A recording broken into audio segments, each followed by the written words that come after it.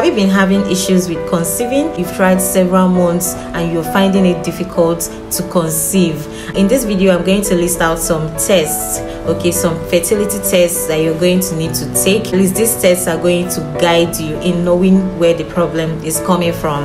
After running these tests, you'll be able to identify what the problem is and why you're having difficulty with conceiving.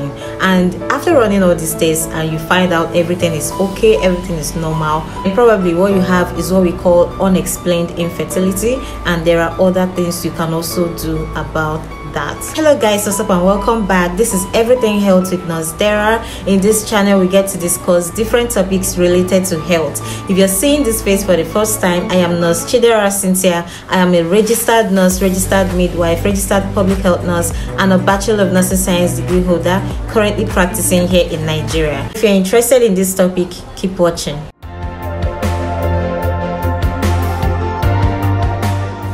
I'm going to list out all the necessary tests you're going to need to run to identify the reason why you're having difficulty with conceiving, and make sure to watch to the end of this video because towards the end I'm going to use my whiteboard to list out all these tests and then list out the normal values for each of them. So when you run any of these tests, you can refer back to this video and check all the values that I've put out, and then you can use that to know whether your test is normal or not normal. If it's not normal, there is no need to panic.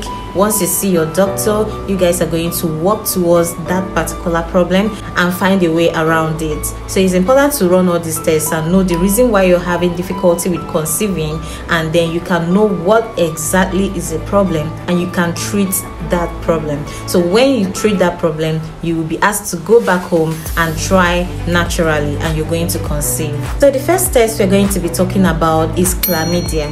Chlamydia is a sexually transmitted infection that can affect fertility. You can take this test at any time. You're just going to need to go to the hospital. Cervical swab is going to be taken and the test will be run. Urine can also be used as an alternative to test for chlamydia. Next test is FSH and LH. FSH and LH are two reproductive hormones that shows the communication between the brain and the ovaries. The brain sends FSH to make the ovaries to grow and mature, and then it sends LH to make the ovaries to release the mature egg, and this is simply ovulation. So at a certain time in the cycle, the FSH and LH is supposed to be elevated. So when these two hormones are low, when they are not elevated at any point in your cycle, that indicates that there is a problem with ovulation. This test can be taken between cycle day 2 to cycle day 5 of the woman's menstrual cycle. Another test is prolactin. This hormone is responsible for breastfeeding in breastfeeding women or pregnant women. So when this hormone is abnormally high in women who are not pregnant or women who are not breastfeeding, then it can interfere with ovulation, and this prolactin test can be taken at any time of the cycle.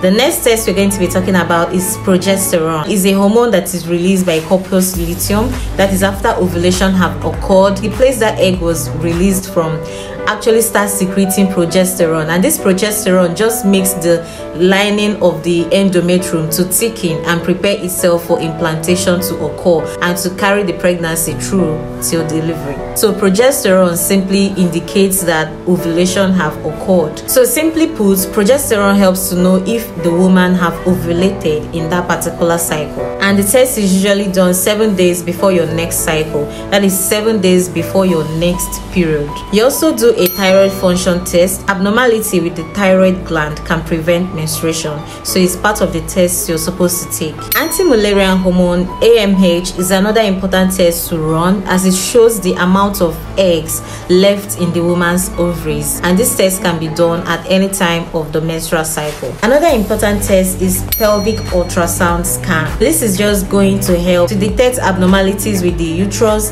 the fallopian tubes, and the ovaries to check if you have fibroids, PCOS, scarring, endometriosis, and the rest of them.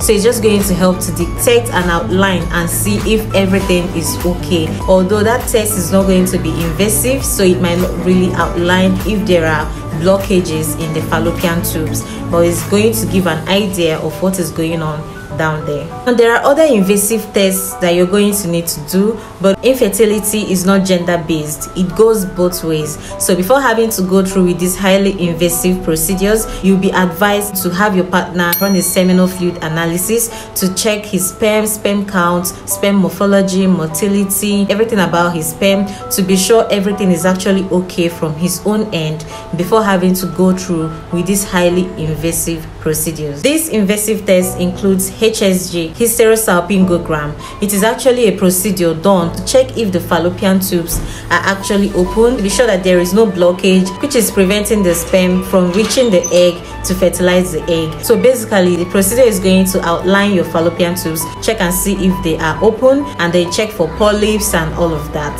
The test can be done between cycle day 7 and cycle day 10. Another one is Transvaginal Scan. This is just like ultrasound scan, but this time around it is actually invasive because an ultrasound probe is going to be inserted into the woman's vagina to assess the uterus, the fallopian tubes, the ovaries, and check and see if everything is okay. Then another one is cervical exam, just to check if the cervix is open.